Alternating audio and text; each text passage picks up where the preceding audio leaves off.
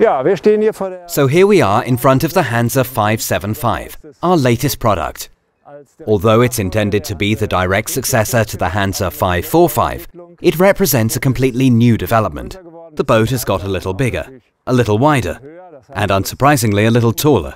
As such, the volume has increased significantly. We'll also see that in a minute in the interior shots. The length is now 16.7 meters and the width 5.2 meters. What's striking is the relative flatness of the design and the low position of the windows, ensuring that in the living area they are right where the usable space is. All in all though, it's another typical Hanse, and we have some great new features which we can shortly take a look at in more detail. So let's climb aboard now, have a walk across the deck, and I'll talk you through the new features one by one. We can then take a look below deck. A new feature on the boat in terms of the hull deck joint is the inclusion of a bulwark. We're looking at a height of 15 centimeters in the front section. In other words, the top rail is over 70 centimeters from the deck, so we can hold on nice and tight at a sensible height, and also have some protection against falling over the side. At the front, we again have an underdeck furling unit installed in the bow. We also have the big anchor fitting with the teak step, and at the front, the fitting for the gennaker. This is not too far away, however, and is within easy reach of someone on board. This is just the kind of combination we wanted. The anchor winch is a typical on-deck anchor winch. The anchor compartment has a chain capacity of up to 80 meters. At the front, we have two large hatches, two size 70 hatches, one for the sleeping cabin in the owner's quarters. We'll take a look at this below deck in a minute, and the front one for the skipper's cabin, either as storage space with the A1 layout or as a skipper's cabin with the A2 layout. We can use the handle to open them up and climb in, which we'll do now.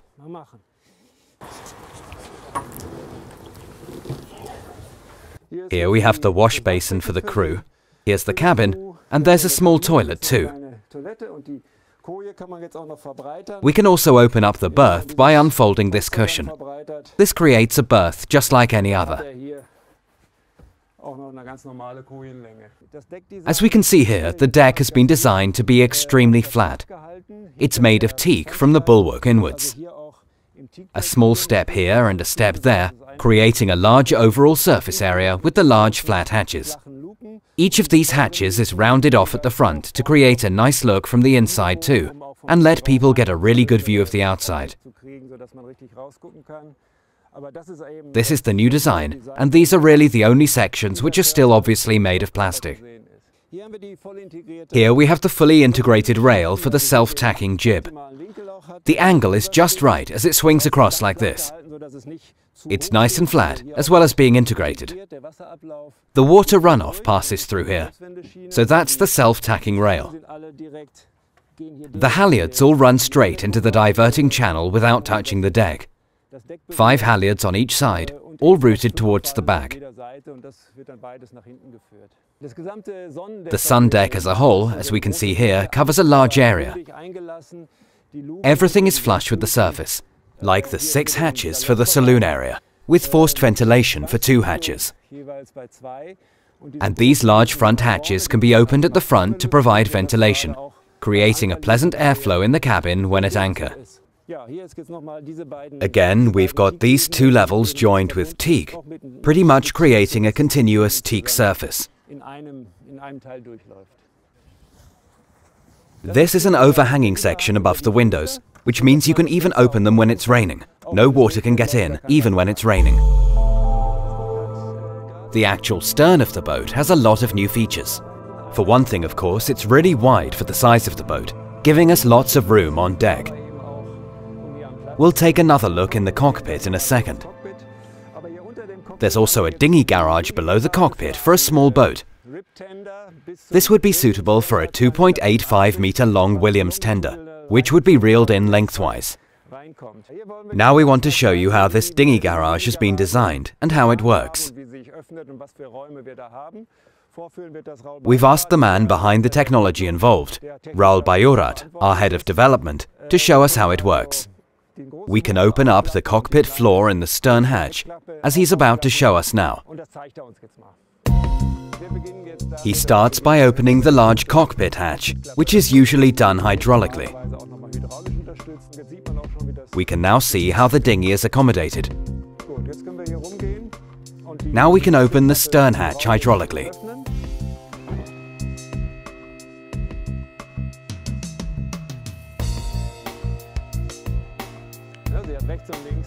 It has two large hydraulic props on the right and left, which are able to take the big load involved. The special design feature with this dinghy garage is the way it can be extended lower than 90 degrees into the water. So we move down to the next level. An extra step takes us through to the dinghy garage and the platform. The swimming ladder can be folded down. It's permanently attached to the stern hatch. This is the feeder, which hooks into its own attachment here.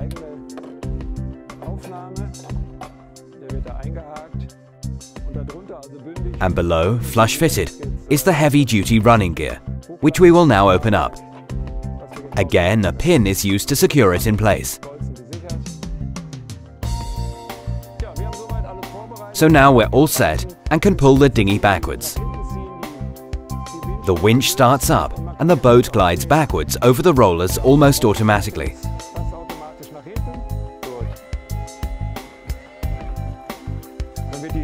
Next, the hatch is lowered again to the required angle, and then the boat is in the water.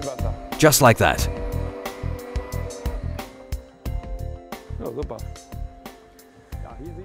Here we have the large cockpit area, for guests for example, with its generous access. Everybody has their own table, which can be extended of course. This is great for holding onto, or it can be used for equipment, so everything is to hand. And here of course the nice wide companionway. This table is the standard model, by the way.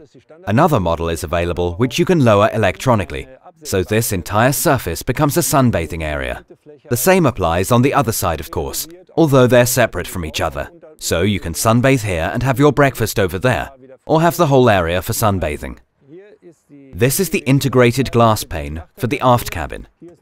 Here we have a large hatch and again our familiar compartment where smaller items can be kept dry under the cover.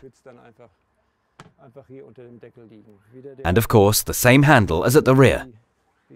Then we have our drop board, which we can pull out just like this. Under here we have the storage area for things like fenders or the life raft.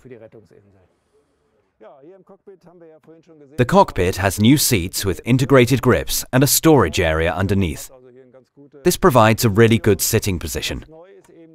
Another new feature is the steering system, which now runs diagonally to the floor instead of straight down, leaving the whole cockpit floor free. This is neat and easy to keep clean, and it also looks smarter. Here we have the nice big plotter on top with its 12-inch screen offering great visibility. And in front, the Volvo electronic controls for the machinery, a grip, and of course a compass. Again, the various halyards and sheets are arranged as you would expect on a Hanse. German main sheet system on both sides, reefing lines, halyards, jib sheet, everything is here. We can operate this via the electric winch and then stow it away again here. We have a lot of storage space here, a lot of halyard volume too of course, but everything fits in nicely and drains off underneath. It's neat and the winch is nice and easy to use. We can also use the winch for the mooring lines. So each mooring line can be worked via the winch to help dock the boat. So now we go down the companionway, which is really user-friendly at the new angle, a nice gentle incline. This also combines with the sliding hatch, which makes for a very convenient companionway that you can easily go down forwards. The companionway leads direct to the large navigation area, in contact with the cockpit, and with an easy chair. You can keep it in a fixed position or swivel it around when you want to get up again. It's ideal, really. You can sit here nice and comfortably, even when the boat's tilting. Here we have the large writing surface for navigation purposes, with lots of room for installing additional instrumentation, as well as a really big chart table.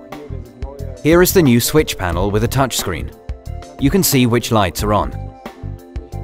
Here is the main panel. There's basically lots of space. This is the lighting control system, now a familiar feature on many Hanse yachts. The ceiling lighting offers a wealth of indirect lighting options and direct LED lamps, not to mention the additional lighting in the textile panels. I'll just adjust the settings now so the lights are dimmed, and then turn them back up to full power.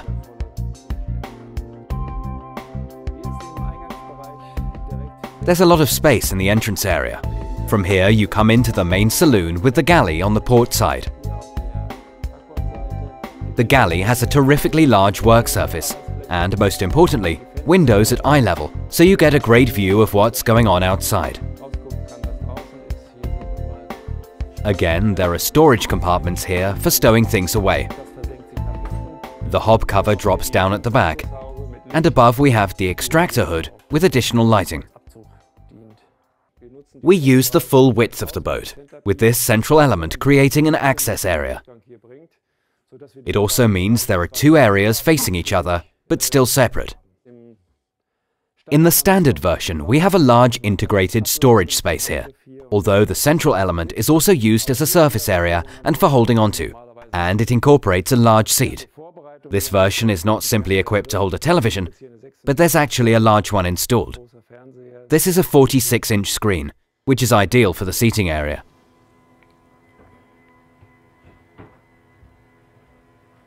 It's taking its time, but there we have it. Here we are in the large saloon with its generous seating areas. This is a standard table, although there is another table available as an option, which can be lowered electrically. It can then be covered with cushions, creating a large area to lie down on and watch the television. A completely new feature is this shelf feature. It folds down to provide another non-slip surface, so things stay nice and still, even when you're sailing. We've made the hatches in the floor bigger than in other Hanse models to help make the most of the storage space available. So we've got a lot of storage space here, or you can keep wine bottles down there. Down here we have the large service hatch for the various through-hull fittings you need to access. You can open this up and everything is together in one central location. You don't need to roam around the entire boat to reach the individual through-hull fittings you might need to close off.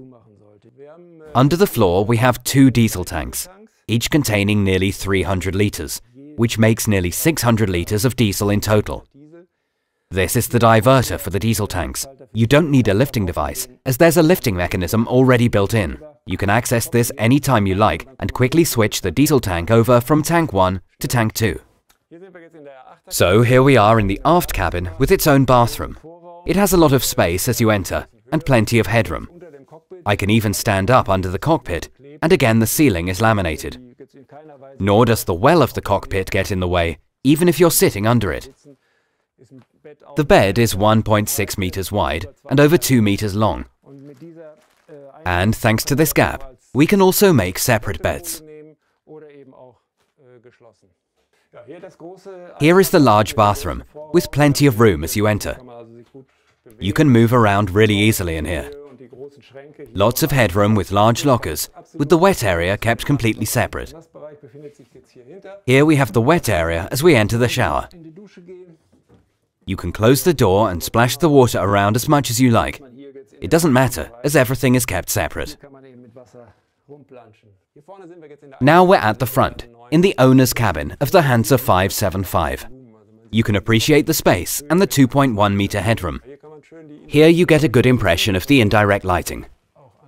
I'll just turn this on and off. You can get a good idea of the nice effect this creates. The same down here in the locker. You can also open this up, again creating a small storage space on each side. Then there's another really bright idea beside the bed. Here you can also fold down the padded back panel to provide another small table. Let's take a quick look at the new interior design on the other side, with the integrated hatches, the solid wood border and the new trim. Here too we have the embedded silver border. Here is the owner's television. It's securely attached, but it's easy enough to swivel it out. The area as a whole is really very nice. Here on the port side we have the owner's bathroom, a washing area with a toilet. There's a large mirror, and the floor is easy to clean. We have a shower on the starboard side, which is a really nice size. The whole thing works like a wet room. Everything can get wet as it's all made of plastic. I'll just go in. You can see just how big it is. There's plenty of room to move about. Unusually, the floor is flat, with water able to run off around the edge. The slope to drain the water is underneath, so the top here can be cleaned up nice and quickly. This means the water always runs off, with no pools left standing.